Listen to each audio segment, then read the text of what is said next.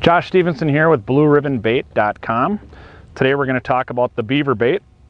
The beaver bait, I always start off with the first thing you do with a beaver bait is put a weight in it, because all the fish I've caught have been while it's weighted. So you get the old screw and weight. They work on phantom baits too. Screw the weight in there. I got the heaviest one possible. And I got to tell you the story. The first time I ever saw this, I was like, well, is this thing really going to work? I didn't jump on it right away, but the owner of the company, Brian, came out and met me on the river, and the first fish I ever caught on it was a 51-inch fish in about the first 2 hours of using it. So obviously I'm totally hooked on it, and that was several years back now. But it is a heck of a good bait. 2 of the 50 inches we caught last guide season were on this bait. If people knew how good it was, I think we'd sell a lot more of them. The most common thing asked about it is how to use it. So I'm just going to give you my take on it. Cast her out. You can fish it like this. I've seen people twitching it up like this and catching fish. I've had certain clients with me that they prefer this method. It's easier on them. And then there's another way of fishing it where I've seen people get ways and just letting it swim along. But anybody who's been with me and in the guide boat with me knows how I use them all the time. And it's the same thing every time. Cast it out in big sweeps. Catch up that line in between. I move it fast. Seems like a lot of times when you're using it and you're moving it slower, you'll get the fish to follow it and look at it almost like it kind of is like a fly, especially if it's unweighted.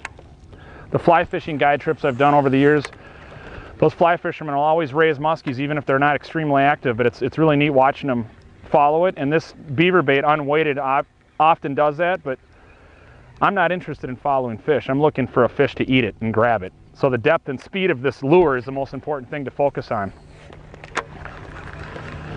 So I'm moving it quick. This is how I get them. It's just that simple. When I was a young kid growing up fishing in other guides' boat and they were catching fish and I wasn't, I would just look at their method and see what they're doing and copy it.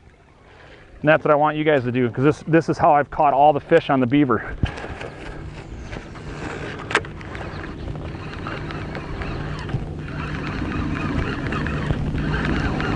See this? Powerful. I want them to know it's here. It's swimming through.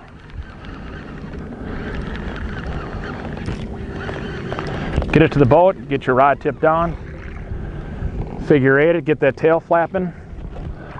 But it's a heck of a lot easier to get them to bite it when it's out there than worrying about a figure eight on this bait.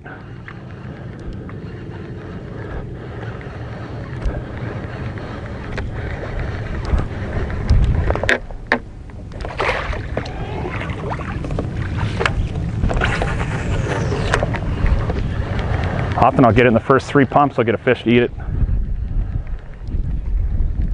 And it's easy to use in a lot of lakes that are, I'd guide in the Twin Cities and in Mille Lacs and so forth, but a lot of the lakes can get choked out with weeds, and this bait, depending on how you weight it, will stay above a lot of the milfoil. And if you only got a couple feet to work with, this is a really good bait to have in your arsenal. And like I said, there's days where they're not looking at anything at all, and they will come up and eat this bait. The creature bait, aka the creature bait. He calls it the beaver bait. It's a heck of a bait.